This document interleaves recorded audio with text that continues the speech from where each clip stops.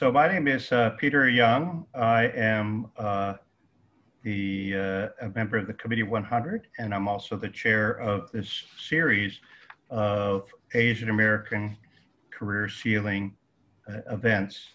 I want to welcome all of you to this. I'm very, very pleased about tonight's webcast, and I think it's going to be both fun, but also, very thoughtful and informative. Before we start, though, and before I introduce our panelist, our speaker, I just want to say that this was a series that started at the beginning of this year.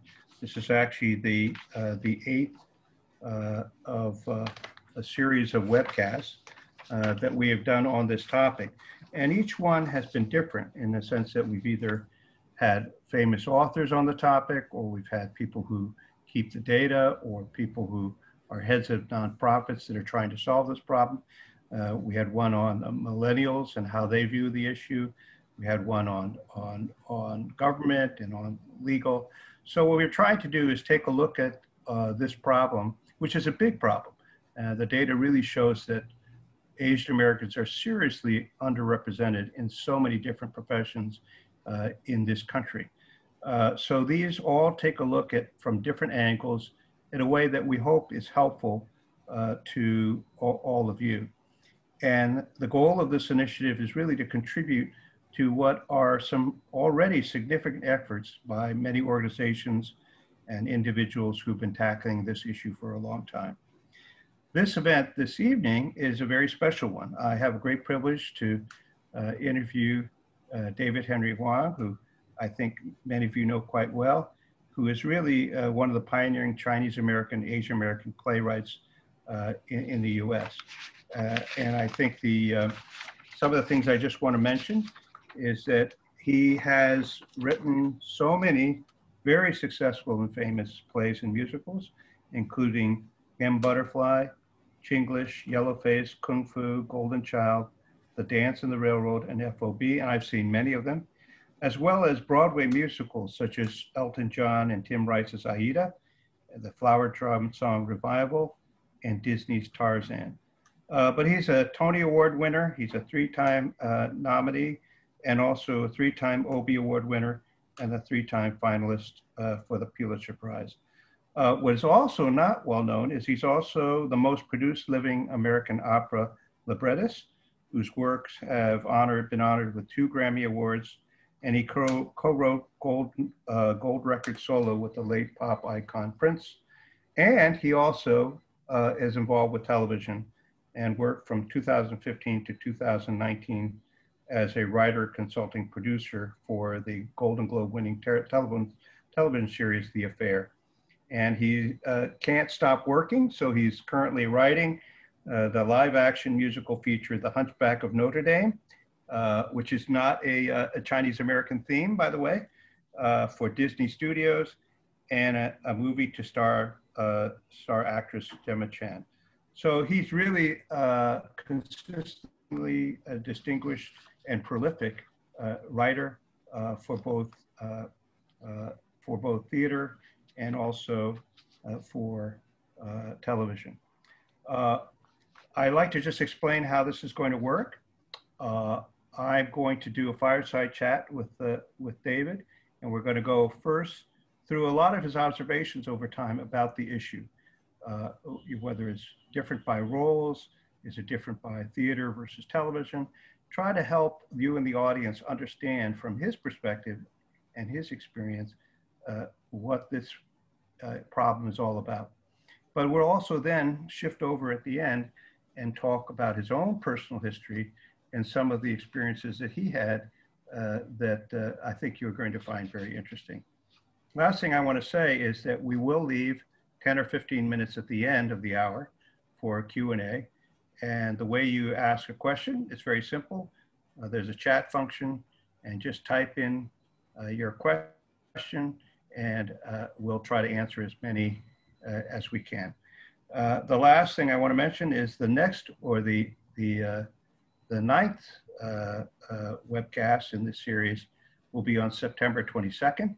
and it will feature Janet Yang, who is a Committee 100 member, and many of you know her as a very famous producer of many films, starting with the Empire Under the Sun with Steven Spielberg, the Joy Luck Club, etc. So she's going to share her perspectives from the movie industry, which is in many ways different from theater, obviously.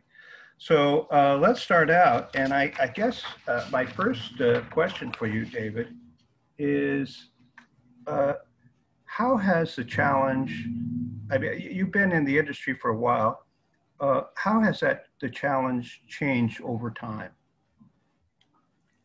So first of all, thank you for having me on this Zoom webinar, and thanks to everybody who's tuned in tonight. So when you talk about how has it changed over time, I guess it depends on what period of time we're talking about. I have been in this field like a really long time. My first play was produced in New York in 1980. So I've seen a fair amount of change happen. And if you compare where we are now to where we were in 1980, in terms of theater, in terms of television or film for that matter, I think we have to say that there's been substantial progress, and we can talk about various ways in which the field was different a few decades ago. And hopefully during this conversation, we'll have an opportunity to talk about why some of those changes have come about. However, if you talk about just as a snapshot of where Asian Americans are in the entertainment field, we're still pretty disadvantaged, and the glass ceiling is still quite difficult to penetrate, particularly where it comes to actors and stories that are specifically Asian American. Yes, it's better than it used to be, but it's still far from great. Yeah. Well, certainly, even in the early years, very often they didn't have Asian actors for Asian roles, right? Right, and you did the wonderful play Kung Fu, which, and it was sad that Bruce Lee didn't get the lead in Kung Fu when in fact he came up with the idea. Yeah, I mean, I think you can, there's various ways to parse that. I mean, there's the Bruce Lee story, but where it comes to Asian actors in general, several decades ago, maybe there were, yes, there were definitely fewer, but there were still plenty of out there to fulfill the opportunities, the few opportunities that existed. And yet there were so many times when the industry chose to cast white actors instead of Asian actors. And I think that until really the sort of the Miss Saigon protest, which was the protest of actors against the yellow-faced casting of Jonathan Pryce in the musical Miss Saigon when it first came to Broadway, that was sort of the first time that a yellow-faced protest really came into the larger American consciousness. Although I also got my first opportunity through an earlier yellow-faced protest, a smaller one that we can talk about later. One of the things that a lot of people wonder about is whether there's a difference in terms of this career ceiling if you talk about theater versus TV. Do you think there is a difference? I think there is a difference, and it's new. My answer is a little nuanced because I think that TV in particular has changed pretty quickly in the last 2 or 3 years. So first of all, there's obviously been this great proliferation of TV shows. Last I checked, there were, well, before the pandemic shut down, there were over 500 scripted television shows in production for over the course of the previous year. And that's so much more, if you want to call it content or product, than there had been say 10 or 15 years prior to that, and certainly a great deal more than during the broadcast TV era when there were, 3, 4, maybe 5 networks. So there's just a lot more shows that are out there. And at the same time, I think Hollywood began to feel 3 or 4 years ago, or maybe a little before that, that diversity, having a range of bodies, a range of stories on the screens was not only good in terms of like social justice and equality, but it was really important for the business model.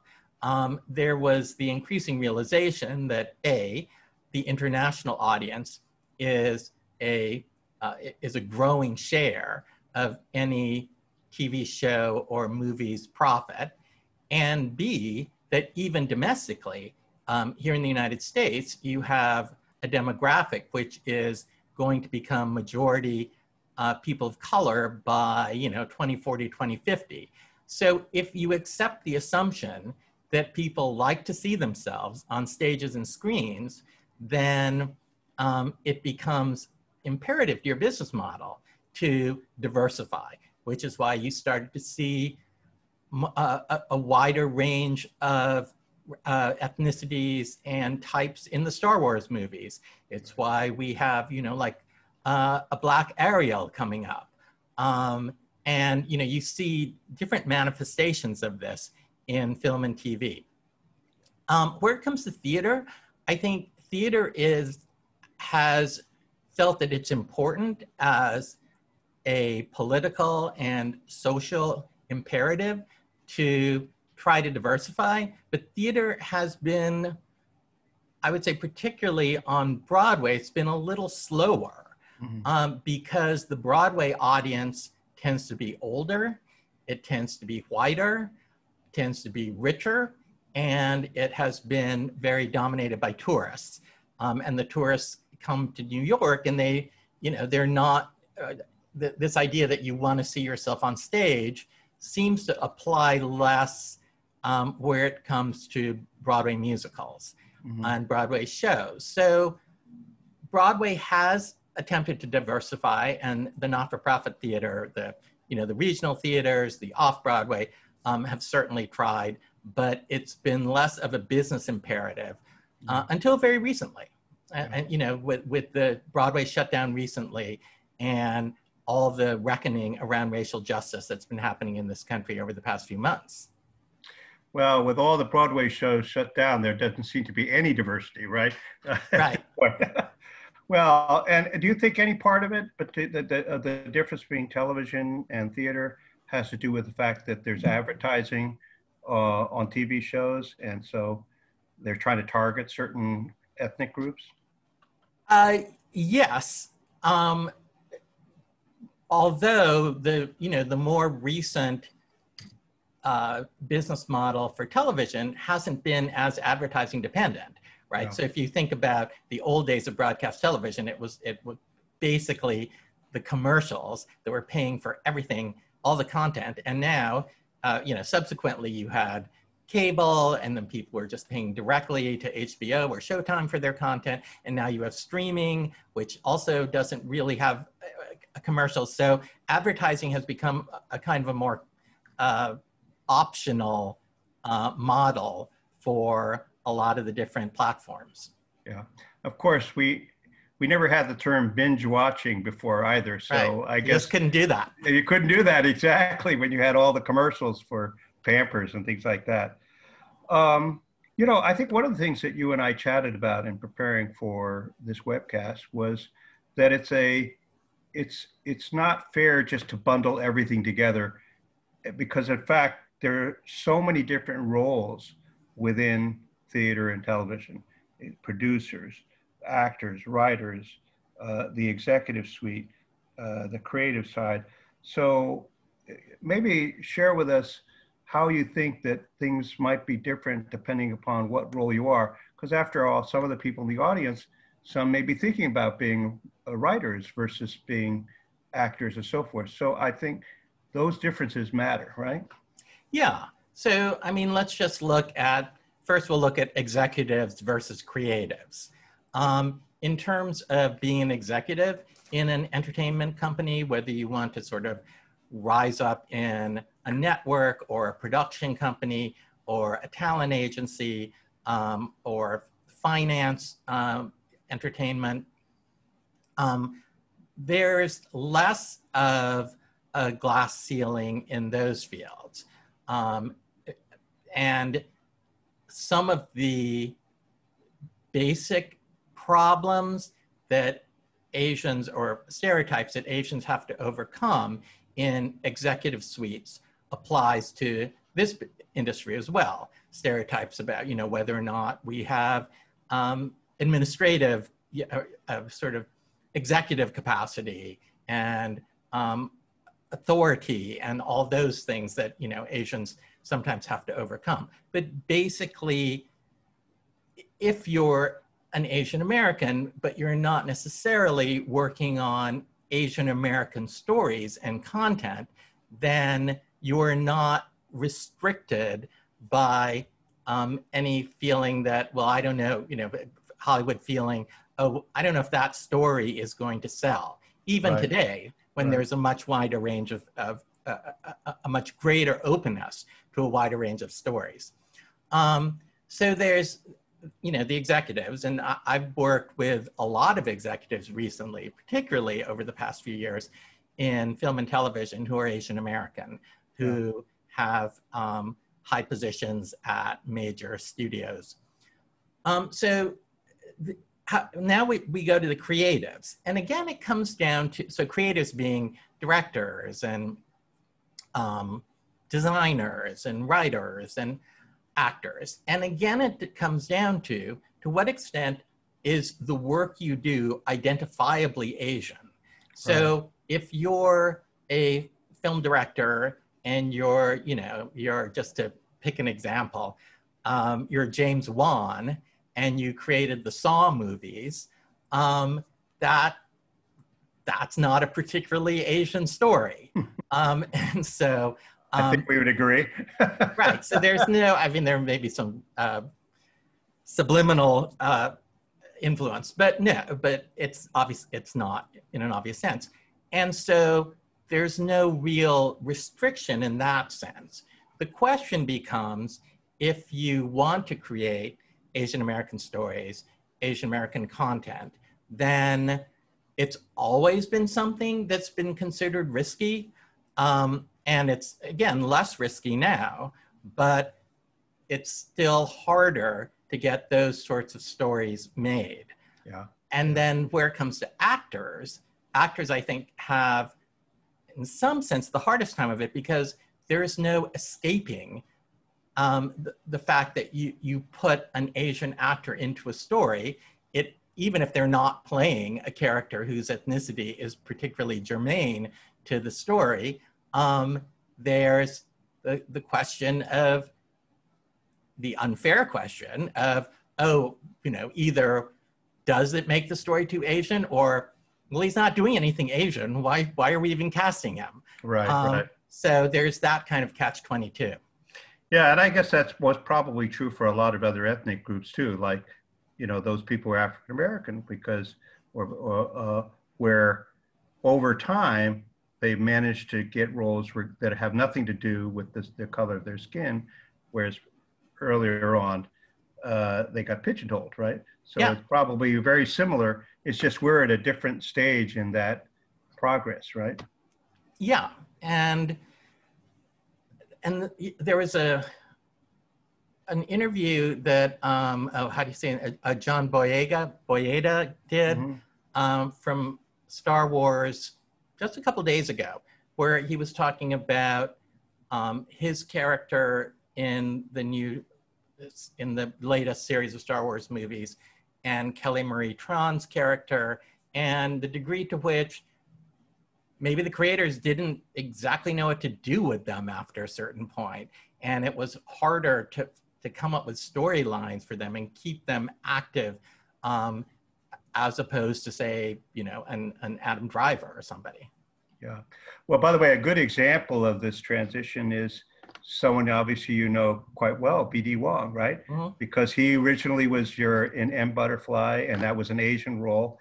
And now, then over time, and now he's in TV shows where he's just, it's not relevant that he's Asian for the roles he's having in, in these NCI type, TV shows. So maybe that's a good example, right, of the transition. Yeah, so that is, I mean, the fact that you can have Asian Americans now in series where they're not, their character isn't dependent on their ethnicity. The next step is to be able to have Asian characters as leads in series where it's not dependent on their ethnicity. And maybe the best current example of that is Sandra Oh in Killing Eve, where, she's a Korean American who happens to be in England, and every now and then that comes up, but basically that's not what her story's about. Well, certainly, just thinking about movies, like Mulan just came out, and the first Mulan movie was directed by a Chinese director, a Chinese actress, and now the most recent one, they're all Chinese actors, but a Western director. So it's kind of interesting, right? How those things change. Yeah, I mean, the original Mulan, the animated Mulan, did you mean to say? I meant the movie version, not the animated. Yes. The animated was the first one, I think, right? Yes, the animated did not have, I mean, the animated also had a white director, but had at least one Asian American on the writing team. Right. Now tell me, one of the things that is influencing things like movies, et cetera, but maybe not theater, and I'd like that, or TV, is catering to an Asian Chinese audience, but also Chinese investors. We've seen a lot of Chinese investors in US films, right? And we also increasingly, because the movie audience in China is fairly large. But I suspect that is not much of a factor when you talk about theater or TV, or maybe it is, I don't know. I mean, it is to some extent, because certainly where it comes to musicals, Broadway musicals want as much as possible to tour China as well nowadays. Right. So there have been several, tours of Lion King, for instance, in China. There's a Lion King, at least there was for a while, at Shanghai Disneyland. And TV shows also get exported to China. So the content restrictions that creators have to deal with when a product goes into China applies. So sometimes things get cut. Sometimes things don't get approved. I personally I've never had a show done, well, until very recently, I'd never had a show done in China because all of my work is too controversial to be done there. So it can be done in, it's been done in Taiwan and Japan and Singapore and Hong Kong and all those places, but not the PRC until fairly recently. The Shanghainese writer-director Lai Shengchuan took my show, The Dance on the Railroad, the revival that we did at Signature Theater a few years ago, and did it at the Wuzhen Festival. Right.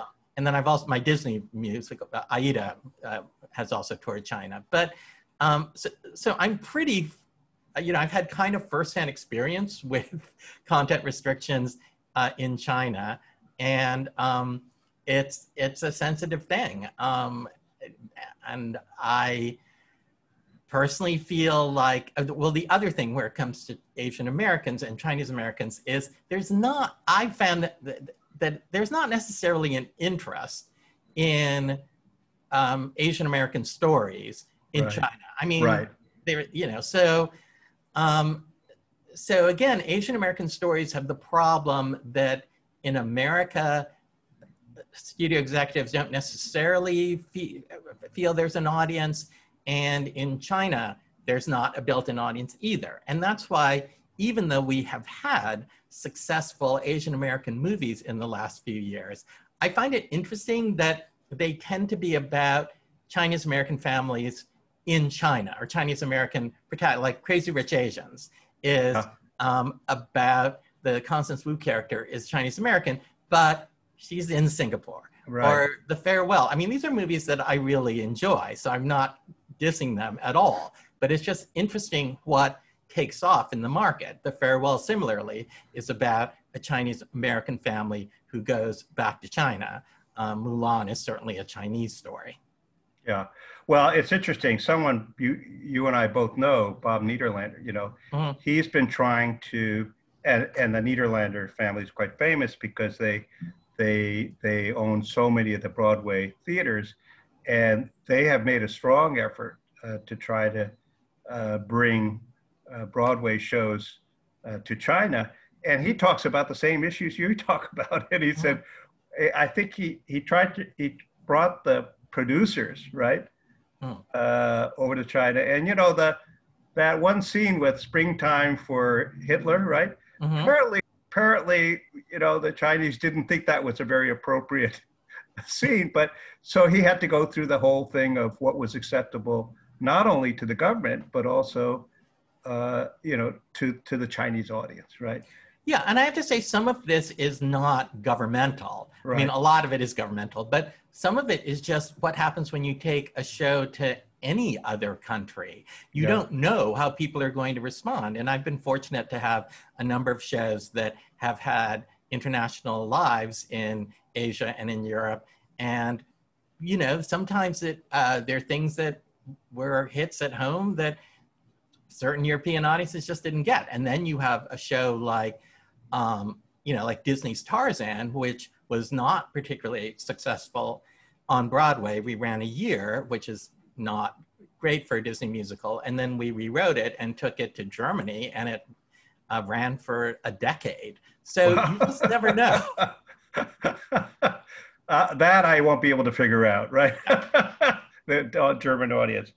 Now, there are a lot of people who are in this audience who are in the early or the middle part of their career, and they're pursuing all different parts of TV and theater. And 99% of the people who signed up are Asian American, you know, for this webcast. What advice would you give to someone going into either theater or TV, you know, thinking about if you were entering the professions today, what advice would you give yourself or to the people in this audience? I think it's important to realize that I don't know how to game this industry. And I don't think that that's a particularly interesting thing to do. In other words, to try to go, oh, this is what people want to see, or this is what was the hit this year, so I'm going to try to create something like that. I think it's much more interesting, and this is particularly true in theater, but I think at the moment, true certainly in television, that what the market is looking for is unique voices, individual vision.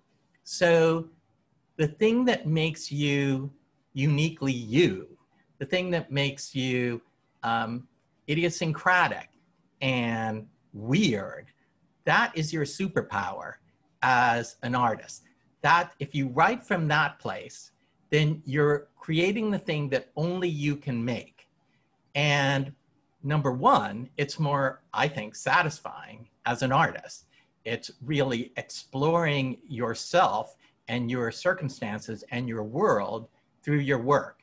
But ironically, it's more likely to get you attention, and you're more likely to become successful by doing that. I started writing about, Chinese American stories at a time when there were very few Chinese American playwrights, and I somehow thought, I should be able to write about this stuff and have a career just like, someone like Sam Shepard, the Pulitzer Prize winning playwright. Right. And that was, I guess, sort of an audacious thing to think at that point, but it's ended up being true for me.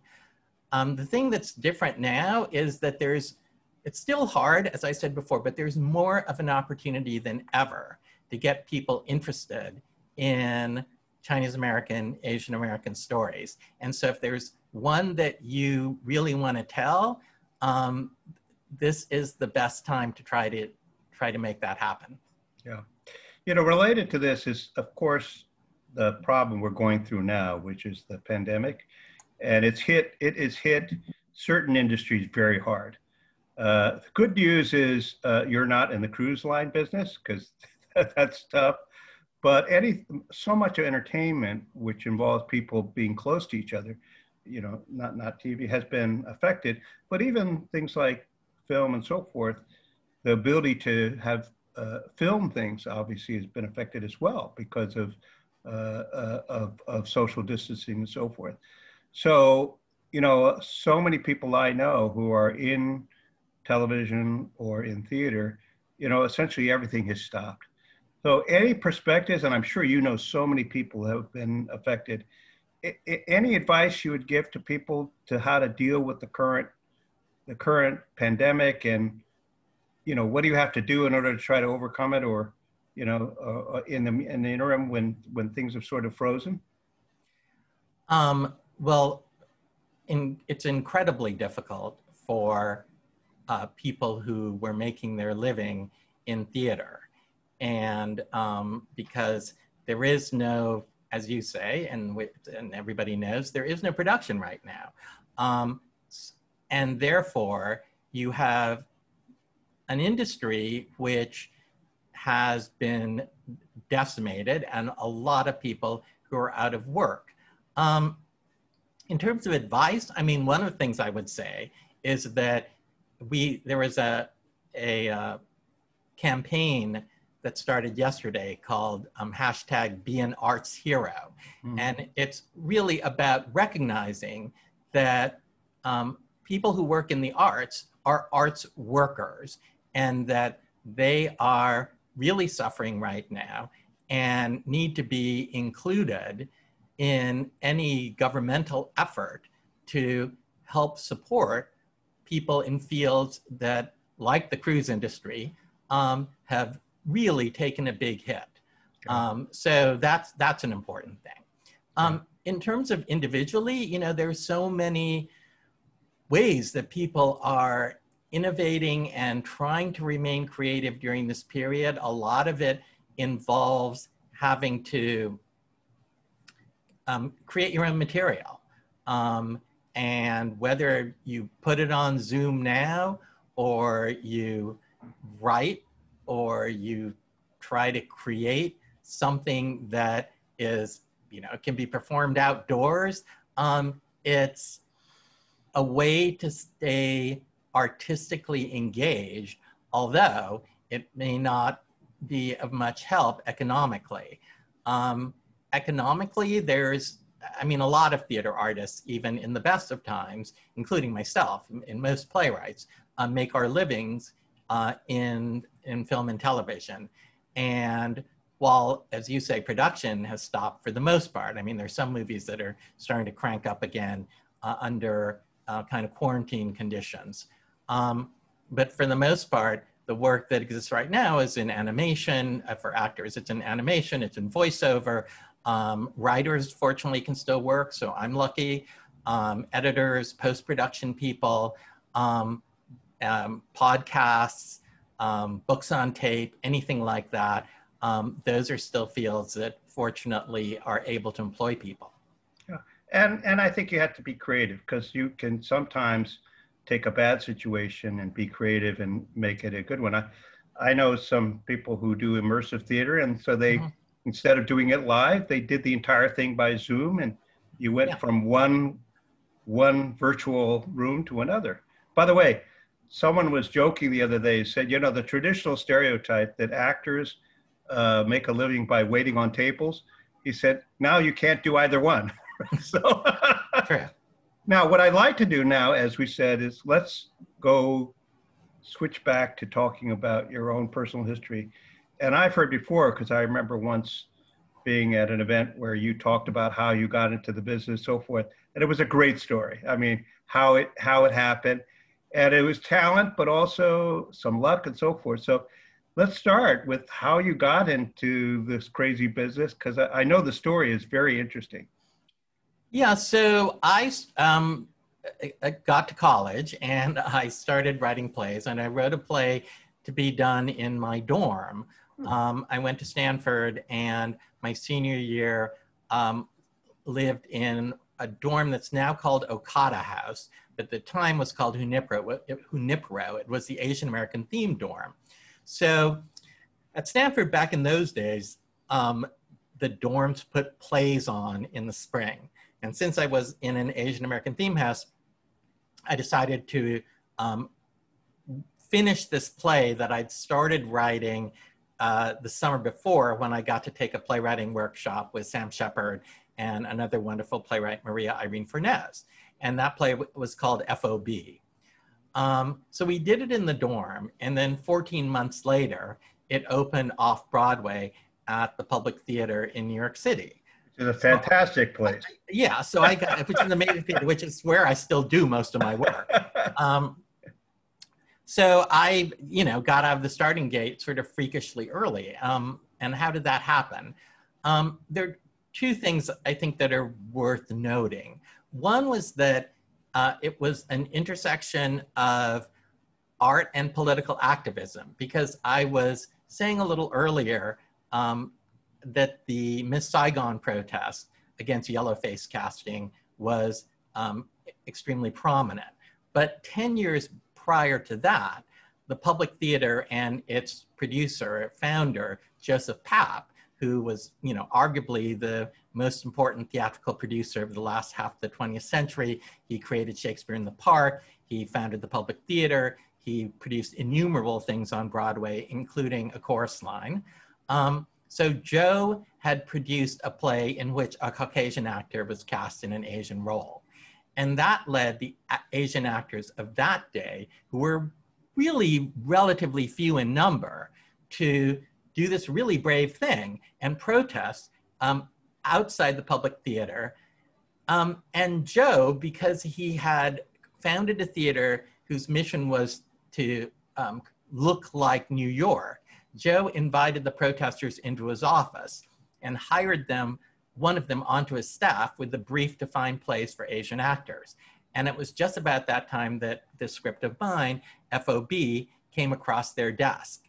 So I was the beneficiary of affirmative action, because that's what affirmative action does. It identifies a social need and then creates a program to deal with it. Joe created this program, opened the door for a bit, and I was the person who got to walk in. And that's why I believe in affirmative action. And where it comes to show business, it continues to be really important and useful for getting all sorts of people of color, but especially including Asian Americans, into writers' rooms, on TV shows. There's something called the diversity hire in a writer's room, which is, it's a kind of not a great title, but anyway, it gets people in the door, and we still need that to begin to expand our own influence. And then the other thing that happened was that we did a reading of it at the Public. So Joe became aware of my script. We did a reading, which means you get a bunch of actors together, they sit in chairs, they just sort of read it off of a music stand to understand what the play sounds like. And then after the reading, Joe took me into his office, and I was 21, and he was Joe Papp, so I really wanted him to like me. And you were still at Stanford, or were you out of Stanford? No, by then I graduated. Yeah. So, but it was like the summer right after I graduated. And so Joe said, I think the script is great now. And Joe said, I like this play, but I have some notes. And he gave me some notes. And I think it's really important to listen to notes. And I totally have my entire career up to now. And important to listen to Joseph Papp, right? Right, except that I didn't happen to agree with his notes. Yeah. But, I was like, great. And Joe said, so, do another draft and send me the script and I'll decide whether I'm going to do it. So I went back to the Bay Area where I was living at the time, and I waited about 3 weeks, and I sent him back the exact same script. And about 10 days later, the phone rings, and it's Joe Papp, and he says, "Okay, the script's great now, we're gonna do it." So that was how I got my first production. By the way, he's really a legend. And the public theater at the Astor Place, when he took over that public library and made it into a bunch of theaters, was amazing. And I think I came to New York, graduated from Yale, came to New York around the same time and saw the third show of A Chorus Line for $3. Wow. Original Wow. cast. That's amazing. But he took gambles on, it takes some people who can take a risk, right? Yeah. On new things, right? Because Yeah. the idea of taking a play from a 21-year-old, is pretty exceptional, right? Yeah, who gets that opportunity, And so it's a combination of the actors being, doing a protest, and Joe being open-minded and willing to take a risk. And then he produced my next 3 plays after that. And I had a wonderful experience with him. Now, what then happened then between then and I think then you ended up at, with M. Butterfly, which was extraordinarily, successful. Tell the story as you progress through that period in your life. You mean post M. Butterfly? No, before. Oh, before. What led to M. Butterfly? So, yeah, I mean, M. Butterfly is maybe still the play for which I'm best known. And I heard the story at a cocktail party, and it's the type of story you would hear at a cocktail party. Somebody said, "Oh, have you heard about the French diplomat who had a 20-year affair with a Chinese actress who turned out to be A, a spy, and B, a man, and the diplomat claimed that he never knew the true gender of his lover?" And I thought, oh, that's really interesting. And I thought about this story for a while, and eventually, about a year later, I was driving around one day, and I thought, oh, what did this diplomat think that he'd found? And the answer came to me, oh, he probably thought he'd found his version of Madame Butterfly. And at that point, the idea of using the spy story, but also kind of deconstructing the Orientalist stereotypes of submissive women and all that's inherent in Puccini's opera Madame Butterfly, that all felt like an interesting way to get into that story. So I wrote the play, and another very brave producer, Broadway producer named Stuart Ostero, who at that point was best known for having produced Pippin and 1776. Stuart really liked my idea, and he wanted to put my show on Broadway. And I was like, wow, I'd never, that no matter what happens, it's got to be a plus because I've never done a Broadway show. Right. We took the show to Washington, D.C. first for what's called an out-of-town tryout, like you do it in some other city, and see what's wrong with it. And it basically got terrible reviews. So we were kind of hemorrhaging money. Stuart's co-producer is a very famous producer named David Geffen. Yes. Oh, yeah. And Geffen, at that point, tried to close the show down. And Stuart, again, very bravely, abrogated his partnership agreement with Geffen, mortgaged his house to get the money to bring us from DC to New York. We opened with, no advance sale. And then fortunately, we got good reviews in New York generally. Yeah. And the show won the Tony, and then we were a hit. But yeah, one of those Broadway stories, it's just this one happens to have a happy ending. Yeah, that's right. Well, as they say the best successes are a combination of talent and luck and perseverance. And it sounds like you've had a big dose of both, right? Yeah, I've been, for anyone to have a career at all, I think, in most things, but certainly in entertainment, and then for as long as I have, yeah, I think I'm good, but there has to be a big dose of luck. And then sometimes you have bad luck too. Yeah, that's right.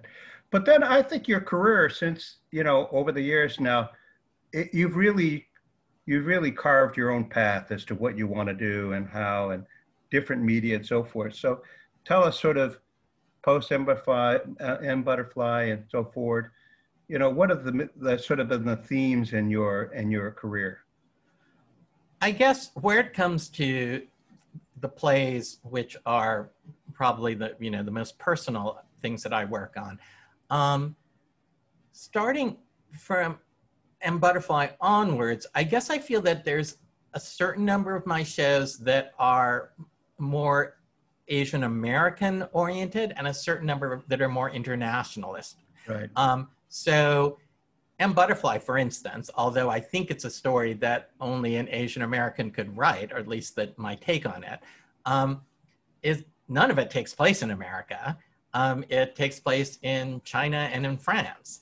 Right. And so there's stories like that. A play of mine called Golden Child, which was on Broadway in the late 90s.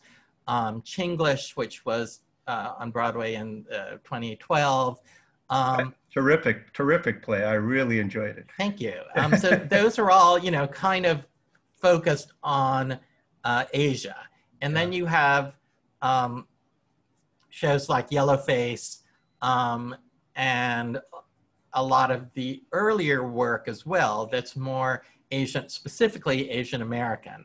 And then the newest show, Soft Power, which we did at the Public, well, first in LA and San Francisco, then at the Public this past fall, in which we think is going to Broadway when Broadway comes back. That is, I think, combines both of those, because it's a show that is supposedly a Chinese musical written in China about the 2016 election. And so, but it's clearly comes out of a DHH, an autobiographical character. It's his fever dream when he gets stabbed in the neck, which is something that happened to me. Which happened to you, right? Exactly. Yeah. No, I enjoyed the show, and it was really, it breaks through a lot of like norms, right? And it's pretty weird. Risk. It takes risks, but I think like M Butterfly took risks, right? Yeah. It wasn't a safe play, right? Yeah, and I guess I believe in taking risks, in trying new things, in experimenting with the form, and that also means sometimes, by definition, if you experiment, some of those experiments aren't going to work. But right. I think failure is an important part of the process of being an artist and a human being, for that matter, also. Yeah, and it almost certainly, no matter who you are, you will experience it if you're in theater and television, right? Yeah. By definition.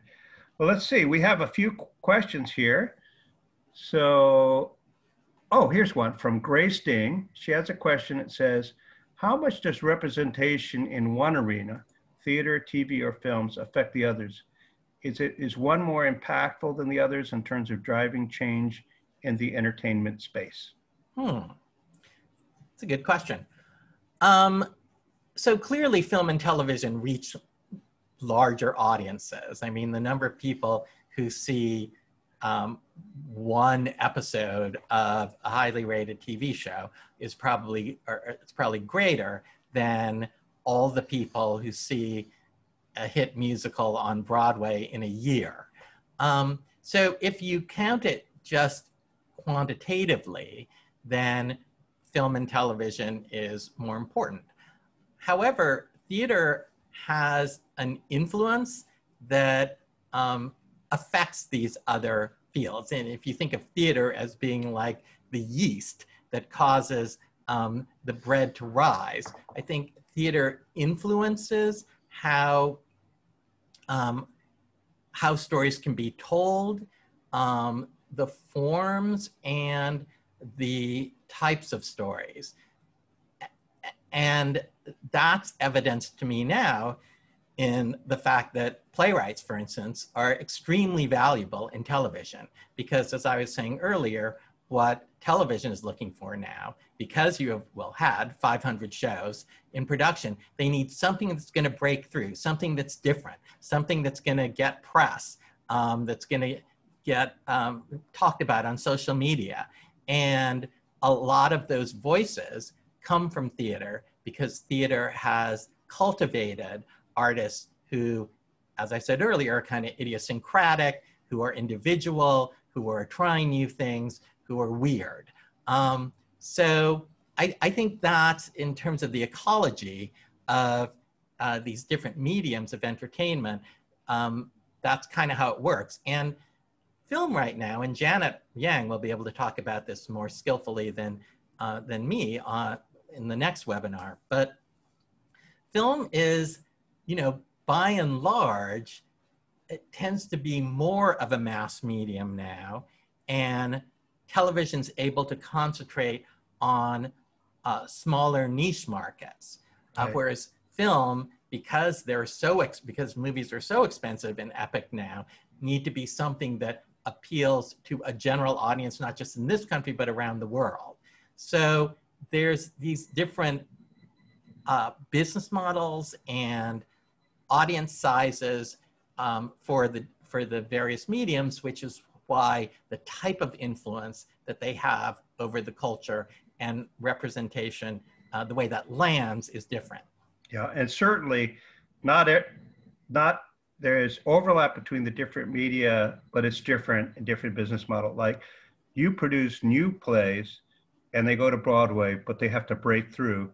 Whereas like Disney, one of their business models is take Lion King, that was a play, or Tarzan, and then take it to Broadway, which works for them, right? Because you've already got a brand name and tourists come and so forth. So it's a totally different business model, but it addresses Grace's question, which is sometimes there are different types of intersections between the different media, right?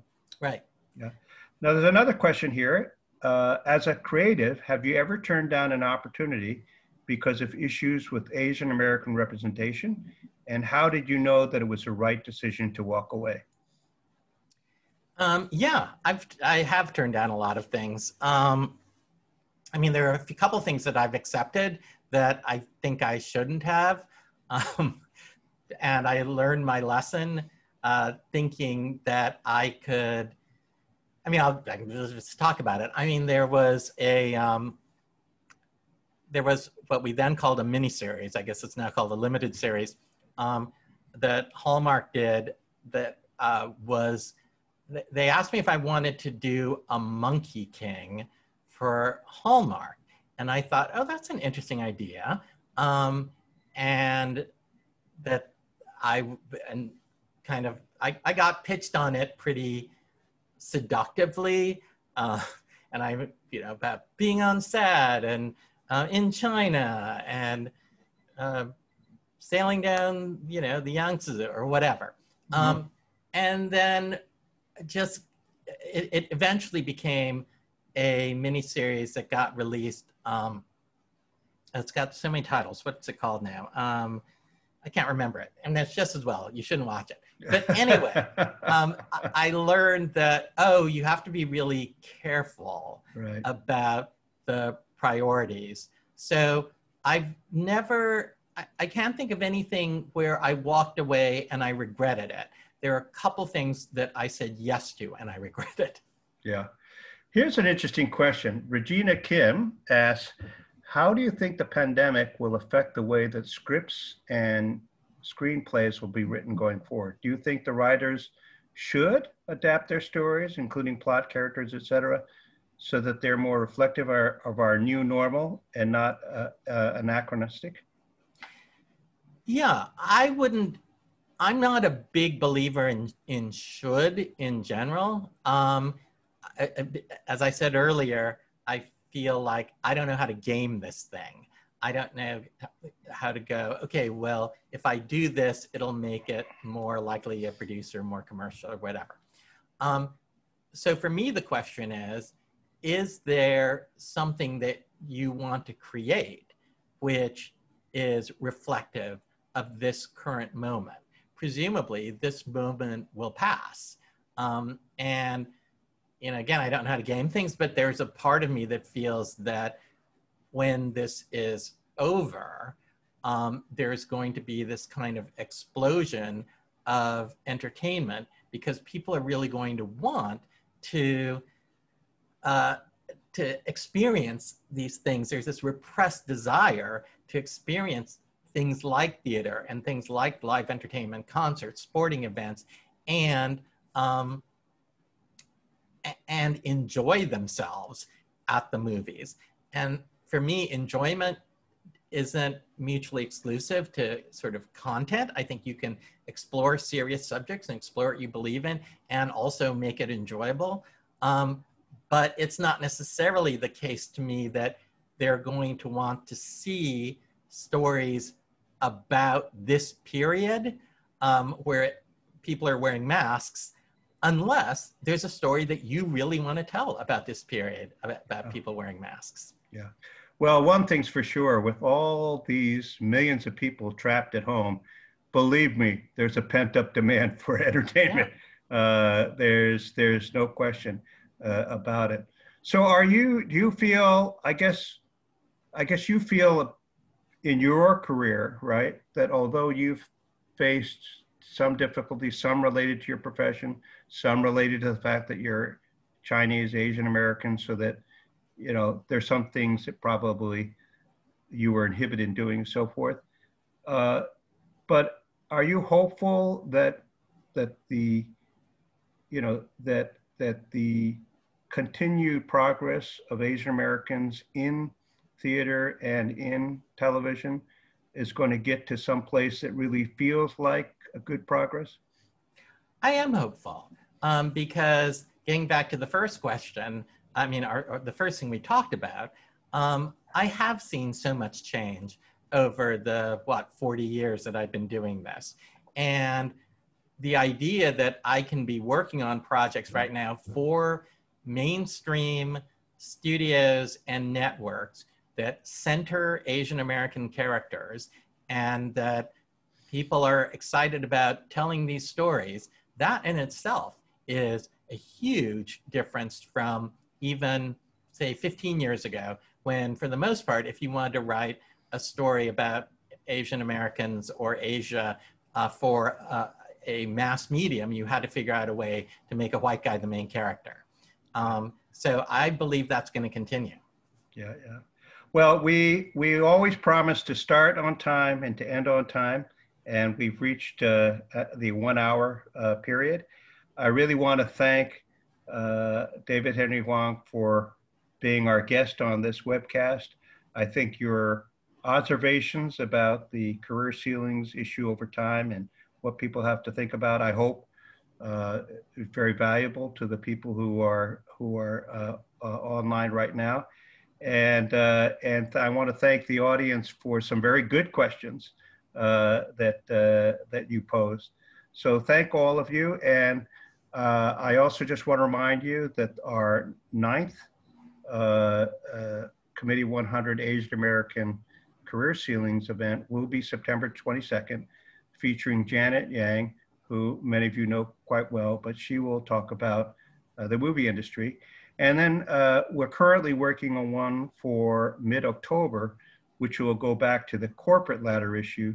And we're going to feature a CEO, a Chinese-American CEO of a major public company, paired with a partner, McKinsey, where they've done a lot of work on how the whole corporate ladder works for Asian Americans. So perhaps maybe less interesting than theater and movies, but perhaps equally valuable. So thank you, all of you. And I wish all of you a good rest of the month. Great. Thank you, Peter. Thanks for having me. Thank you, David.